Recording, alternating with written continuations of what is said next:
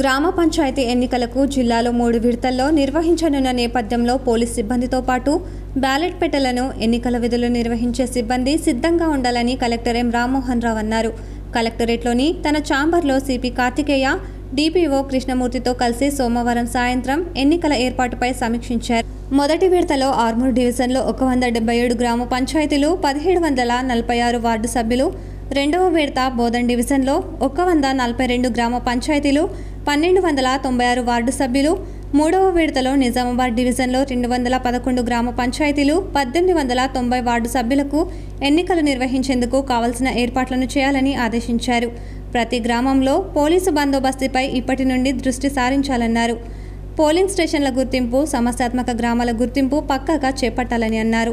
ఎన్నికల బందోబస్తుకు పోలీసులతో పాటు అటవీ, ఎన్సీసీ సిబ్బందిని వినియోగించుకోవాలని అన్నారు.